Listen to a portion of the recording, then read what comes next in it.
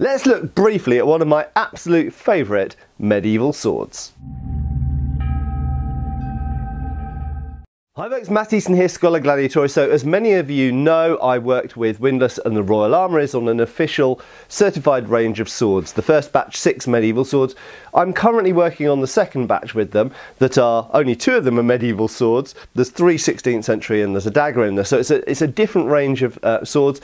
Hopefully it'll be very exciting and I'll have lots of video content out of those because they're different types of swords. But what I really wanted to talk about here was one of the swords from the first batch, and I realised, so I took this to Tewkesbury with me really as recently as one of my walking around swords. So essentially this is a sharp, okay, so this isn't a sword that I would use in reenactment combat, but for living history and dressing up, or indeed for test cutting, this is a great sword.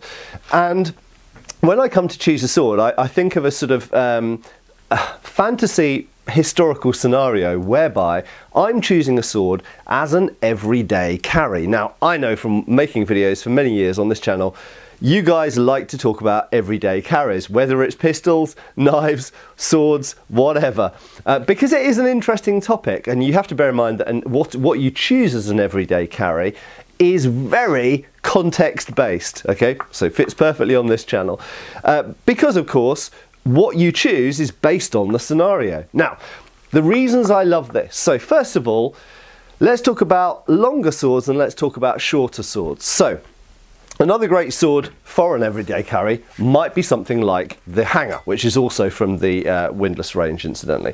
But fundamentally, why I personally don't tend to go for a shorter sword, although I'll expand on this in a second, is reach. Okay, now if you're fighting in a battle and if this is a backup weapon, so if your primary weapon is a longbow or a bill or a pike or something like this, and this is your backup weapon, this is absolutely brilliant for a number of reasons, because having a shorter sword means that it's really easy to wear, it doesn't bash into everything and get in the way, and when you need to pull it out, you can get it out super quickly. And if you're in a melee, which is the time when you're likely to be suddenly having to pull a sword out, not only is it easier to get out because it's shorter, but you can deploy it and use it in close range, in essentially grappling and punching range, much more easily. So whether it's reenactment or whether it was a real medieval battle, a short sword, or indeed a knife or a dagger, is an absolutely awesome weapon. So this is a great backup weapon.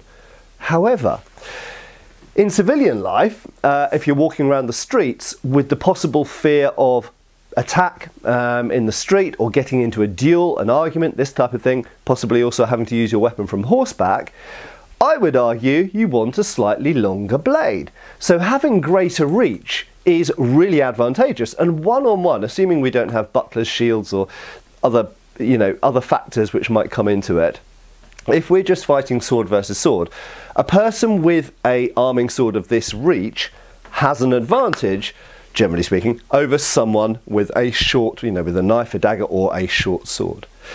So why not go for a longer one? Why not go for a long sword? Well, quite simply, there's a few reasons. A long sword is actually a really good self-defense weapon in medieval streets, and lots of people did carry them. I personally, and this is a personal video, it's very subjective, and I admit that, I personally wouldn't go for a longsword for a number of factors. Number one, I'm better with one-handed swords than long swords. I've never been a very good longsworder. I was a mediocre longsworder many years ago, but I'm not a good longsworder now. So now I spend far more time with my hands-on single-hand weapons. So I personally am going to choose a single-handed weapon, but single-handed weapons do have some other advantages. They are easier to wear. Generally speaking, they are a bit lighter, they are a bit smaller, they don't have a long hilt sticking out. So they're easier to wear, easier to carry around, therefore possibly also easier and quicker to deploy. Moreover, they don't necessarily have a reach disadvantage if they're a little bit shorter, because one-handed, with a fully extended arm out, you get more reach than you do when you're holding a weapon with 2 hands, because that naturally brings the other shoulder forward and brings you closer to the opponent. So one-handed swords actually have great reach because you can extend them far out from one side of your body. So I'm a fan of one-handed swords.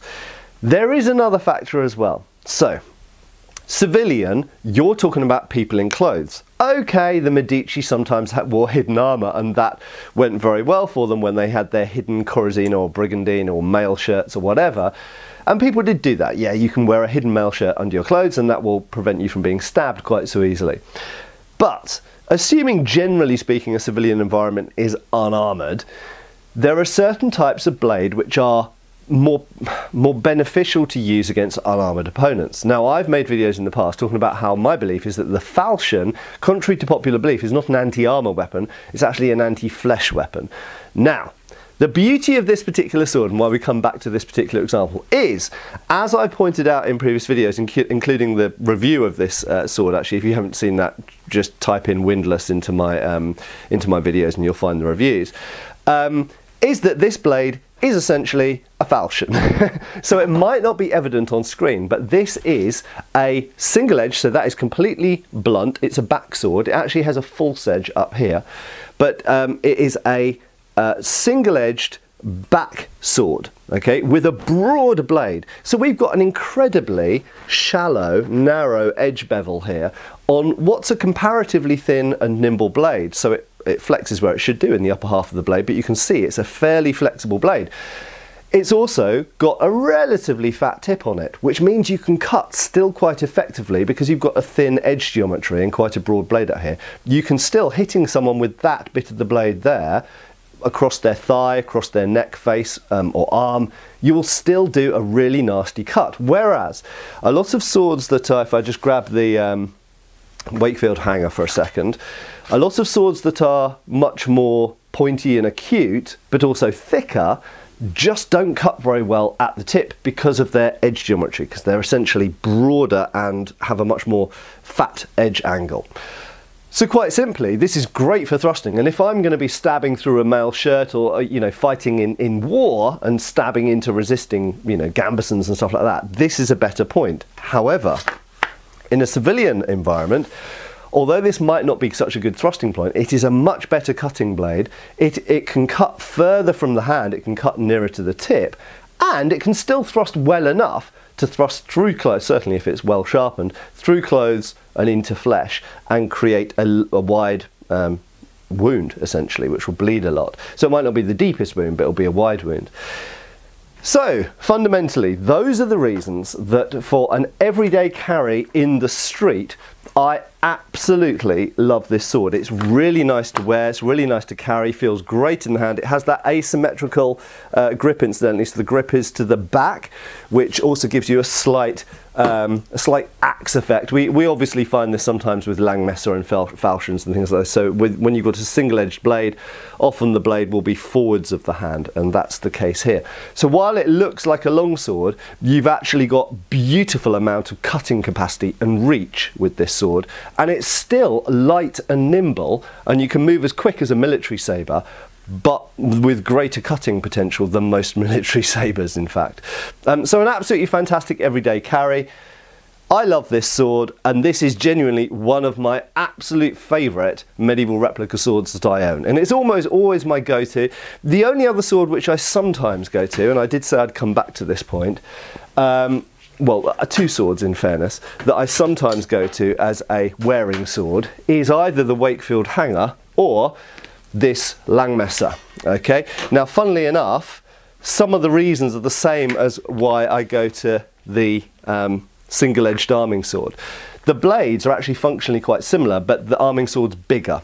But the reason that I sometimes go for these hangers is they're so easy to wear. Literally, when you're wearing this, you forget it's there. It's there when you want it, but they are so small, it's really like wearing a big Bowie knife. And so long as it's got a good suspension system, once you've got it on, it's there, it's no trouble, it doesn't knock into things, it doesn't flap around. They are very, very convenient to wear, and I'm sure that was one of their secrets to their success.